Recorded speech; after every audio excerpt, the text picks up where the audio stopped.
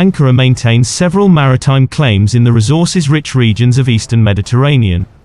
Their claims, however, is highly contested by other regional powers such as Greece, Egypt, Israel, and Cyprus. In early 2000s, the Turkish policymakers anticipated that Turkey will need a much stronger navy to protect its vital national interests, and to keep the balance of power in its favor in Eastern Mediterranean. That is why in 2010, Turkey started the development of its national shipbuilding program known as Milgem, which aimed to boost the operational capacity and capability of its navy. So far under the Milgem program, Turkey completed the development of 4 ADA-class corvettes, 2 Istanbul-class frigates, a TF-2000 class destroyer which is currently in final stages of its construction, but most importantly the development of their first light aircraft carrier, the TCG Anadolu, which is currently undergoing sea trials, and will enter into active service in early 2022. The TCG Anadolu is the first light aircraft carrier of the Turkish Navy, developed by the Sedef shipyard in collaboration with Navantia Shipbuilding Company of Spain. The TCG Anadolu will be the flagship of the Turkish Navy for decades to come. Its construction began in April 2016 and is expected to enter into active service in early 2022. The TCG Anadolu will operate mostly in Black Sea, Aegean Sea, and in Eastern Mediterranean to further improve and reinforce the operational capability of the Turkish Navy.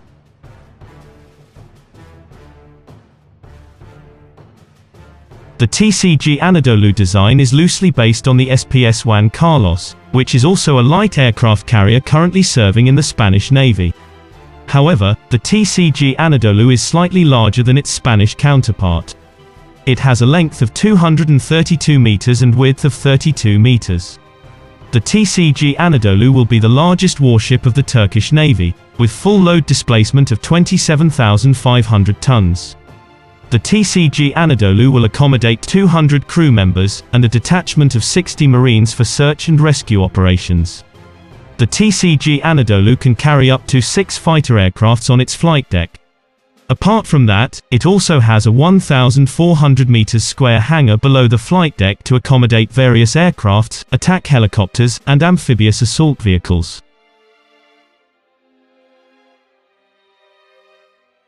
The TCG Anadolu light aircraft carrier was originally designed to operate the carrier variant of the 5th generation F-35 Joint Strike Fighter along with attack and transport helicopters.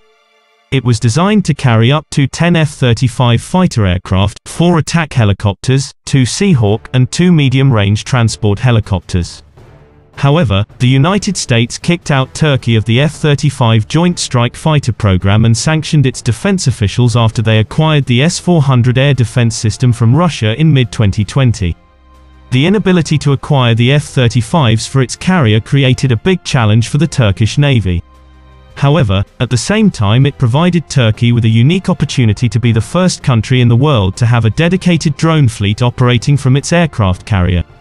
The drone fleet aboard the aircraft carrier instead of fighter jets is very economical as it is greatly reducing the overall costs of maintaining and operating an aircraft carrier. It is also diminishing the risk of loss of life in case of being shot down by enemy defenses during airstrikes on its targets, and thus increases its operational capability, as commanders on board will not have to worry about losing his men in action. Turkey has made serious headways in developing drones in recent years. These pilotless aircraft could well play a significant role in Turkey's navy, especially as Ankara increasingly uses it to project power across the Mediterranean, and its so-called blue homeland, a term Turks use to refer to the country's various maritime claims across the Eastern Mediterranean. Turkish Bayraktar TB2 and Ankara S-armed drones have already seen combat in Syria and Libya, where they've played decisive role in turning the tables against Turkey's adversaries.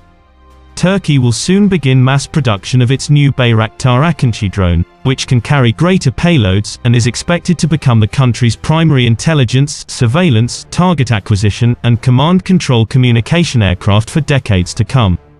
Ankara has already working on building the naval variants of Akinci, Bayraktar TB3, and Ankara S drones to make them operable off the deck of TCG Anadolu. A combination of these 3 drones would hardly be a complete substitute for F-35 fighters, but they will help make the TCG Anadolu a more formidable foe. The Akinci drones operating from the TCG Anadolu could fly at high altitudes well out of the range of medium-altitude defense systems, and can effectively coordinate attacks carried out by Anka and Bayraktar drones. The Akinci drone's long range, coupled with its ability to carry long-range cruise missiles, will enable the TCG Anadolu to strike targets from hundreds of miles away. They can also provide air support for any landing operations carried out by the amphibious assault ships. The TCG Anadolu can carry 40 of these armed drones, along with 2 transport and 2 Seahawk helicopters on its flight deck and in the hangar. However, unlike the fighter aircrafts, these drones have almost no real air-to-air capabilities. Yes, the Akinci drone does have the capacity to carry Turkish-built air-to-air missiles. But given that turboprop drones are relatively slower and lacking high maneuverability, it will mainly be used as an air-to-ground strike platform. For protection against aerial threats, the TCG Anadolu is equipped with a 2-layered defense network that constitute of RAM surface-to-air missiles and Phalanx close-in weapons system. The RAM is a medium-range supersonic fire and forget surface-to-air missile, currently deployed on more than 170 ships of 11 different countries. It is guided by passive radio frequency as well as infrared guidance system for course correction mid-air. The RAM air defense system is very effective against incoming projectiles, as it is specifically designed to shoot down anti-ship missiles.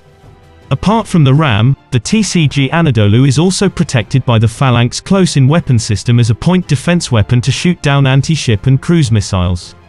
The Phalanx Seawiz is a 6-barreled 20mm radar-guided Gatling gun which can fire up to 4,500 bullets per minute, with effective operational range of 1,200 meters.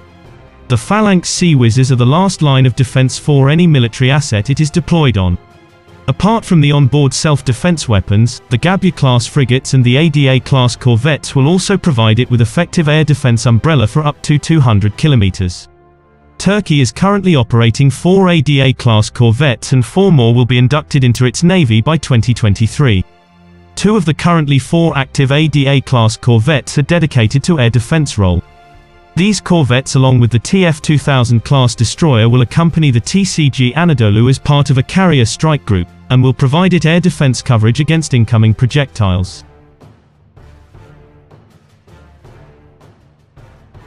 The induction of the TCG Anadolu will transform the regional power projection capability of the Turkish naval forces into a regional-level blue water navy.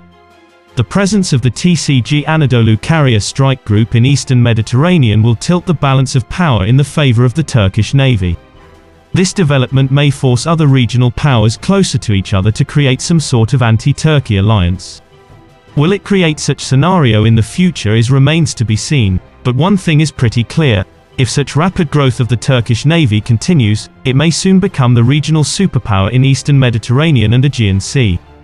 That's all on the topic for now. Don't forget to subscribe our YouTube channel, also press the bell icon to get updates about our future videos. Take care and have a great day.